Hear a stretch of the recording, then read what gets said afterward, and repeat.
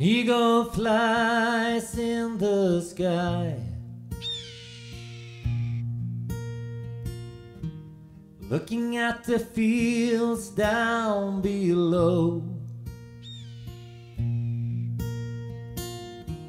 She is gliding on streams of air, waiting for a prey to show. And on the ground,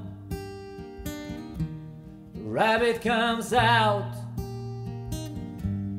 from the protecting woods, 'cause he don't know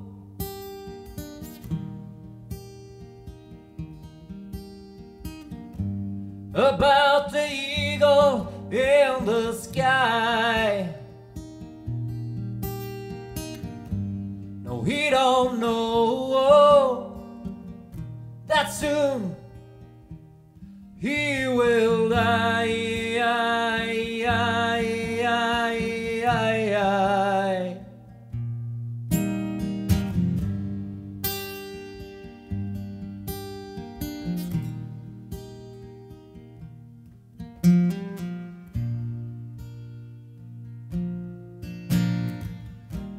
He jumps out in the field.